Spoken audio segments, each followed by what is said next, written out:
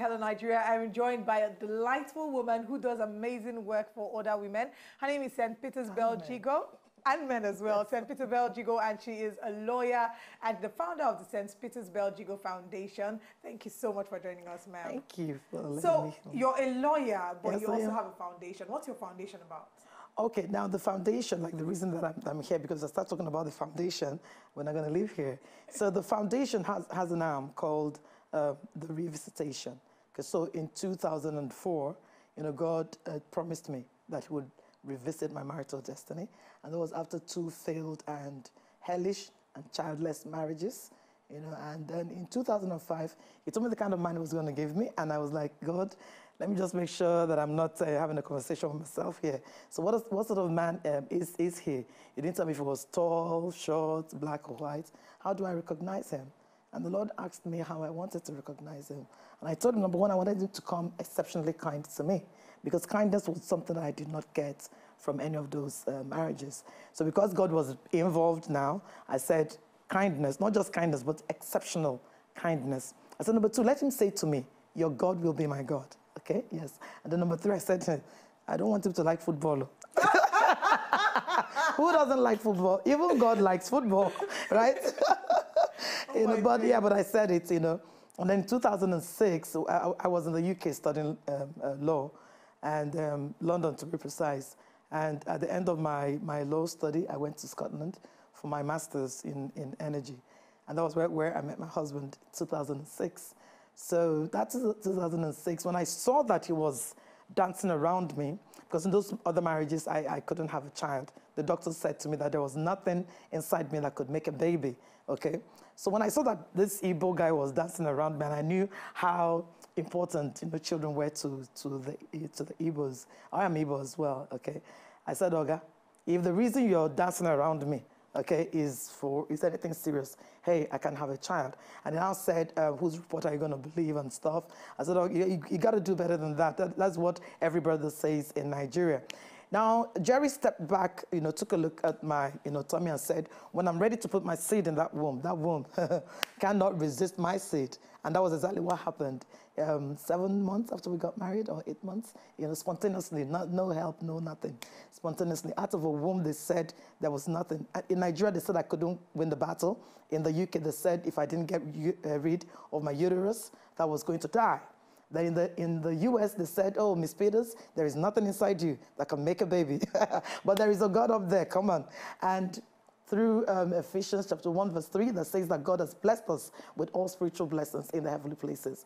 I just supernaturally saw my daughter in there, in that verse 3 of Ephesians 1, like every material blessing was once in the spirit realm, okay? Could be in the mind or in the realm of God or in the 6th or 4th dimension, whichever way you want to put it. So I believed God that my daughter existed in the realm, the unseen realm of the Word, the invisible God, and bam, it was there, really, okay? really of course, when I met him, he was exceptionally kind, and then... did he like football? Take it easy. The second fleece, we went to the US and they went back to the UK, and he visited me. As I was going into the bathroom, he said, I don't even care what anybody says about you. All I know is that your God will be my God. I said, what did you say? He said, I said, your God will be my God, and your people, my people. Okay, come on. He quoted the whole thing. I think I'm going to go get my notepad. You better. And get my pen and write the specifics of how I want this tailor-made man and how I want him to come to me. This is so encouraging. Oh, yes. And what gave you, the guts, I'll call it guts, to love again? After 2 failed marriages. This is because there are many young girls who have experienced heartbreak and then they come and say, you know what, I'm done with this love thing. Yes. But after 2 marriages that failed without children, you still had the guts to dare to love again. Oh, yes, because in the first marriage, I got tired of the pain of the unforgiveness and the bitterness, and all the ill will toward the strange woman, all those like let her die and stuff. I began to notice that the baggage was on me. So I forgave him for sins committed in the past, in the present, and whatever I was going to do in the future. So I lived free. Okay, I was no longer a prisoner of that captivity. I was free, even though I was in there, but I was free. Now, there are people who are not in prison, like the physical prison, but they are prisoners, you know, of their own minds or, you know, their own philosophies, okay? While there are those in prison, okay, who are free. They are there, they are creating, they are inventing stuff. They do not let the prison bars, you know, like shut them in. So while I was in that marital captivity, I didn't let it shut me in. So I now let God in. I said, God, you know what? This guy doesn't love me, but you love me. Okay, and I read materials from Catherine Coleman, who said she fell in love with the Holy Spirit. And Holy Spirit is someone that I was like, Holy Spirit, you know.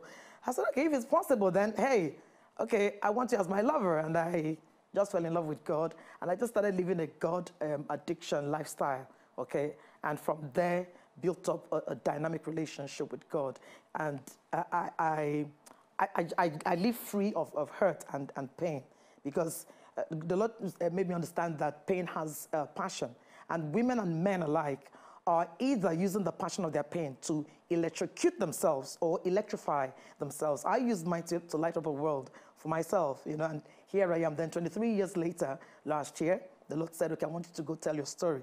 A story that I never wanted to tell, but our first edition, 4th of March, it was fantastic. And now you have taken this pain and you've made it a purpose. You know, I am living in the world. Purpose. Oh, yes. And now you're doing the revisitation. Tell us what it is about. Okay, now for this edition, we've had several editions. Now this edition is the Baptism of Truth edition. And the theme is once saved, always saved is a lie. You know, like recently, like in the recent past, there's been, you know, this a call, you know, for the blood of the jihadis, you know, by Christians, by pastors, calling for death, you know, and all of that. Meanwhile, Matthew chapter 5, verse 44, the Master expressly told us that we must love, or we should love our enemies and all of that. Bless those who curse you, do good to those who hate you. Pray for, not against. Pray for those who despitefully use you and persecute you.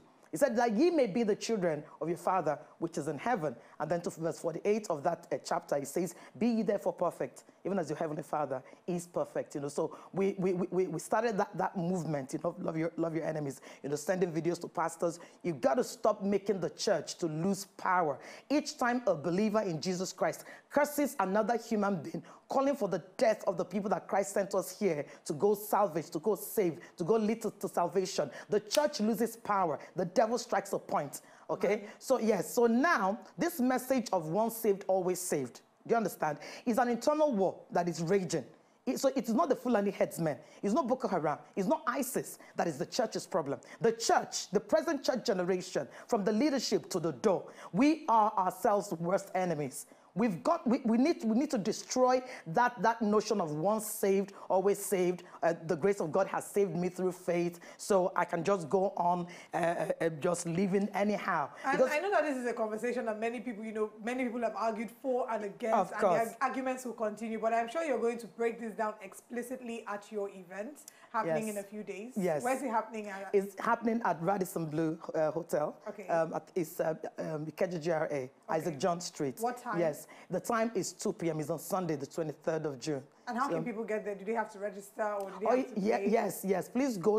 The admission is absolutely free, okay? But for accountability, okay, well, please go to the website, www.therevisitation.org. Right. Yes, you hear the enter the site button, it opens, then just go, the form will be there for you to register. How can people follow you on social media? Yes, on Instagram.